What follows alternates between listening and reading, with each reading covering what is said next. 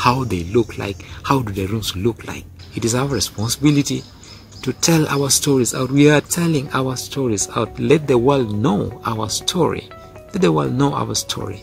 People of Lira as a city, so hospitable, so good. We have good things in place, but we need to talk about them. We need to create this content and they reach out there. All these things contribute to a lot of development. Yeah, but without your support, we cannot do this. But we can do this when you become part of it. Awany Michael, Fresh World. Fresh World is one of the hotels which is in Lira. We need hotels with good swimming pools. When we have good things, it will attract people. And we are ready to create this content. Talk about Lira University. Lira holds one of the biggest universities. That's Lira University. Lira University is one of the universities in Lira City. So proud to talk about it.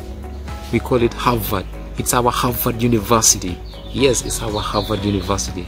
I'm not forgetting to congratulate Honorable Dr. Jane Ruth Achengo for the tremendous work she's doing, not only in Lira as a city, as Africa. We are Africans.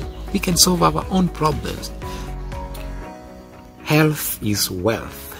When you're healthy, you can do anything. As long as you're healthy, you can do anything.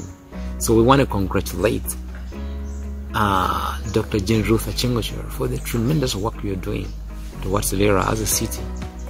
We need the city to develop, and I am one person. I've come out to contribute. However much people may not see this contribution, but we are out here to bring the content we have. We are ready to create our own content, sell it out there to the people, sell it out there to the people. Not only as a city, we have our local tourism sites. We are ready to sell it out.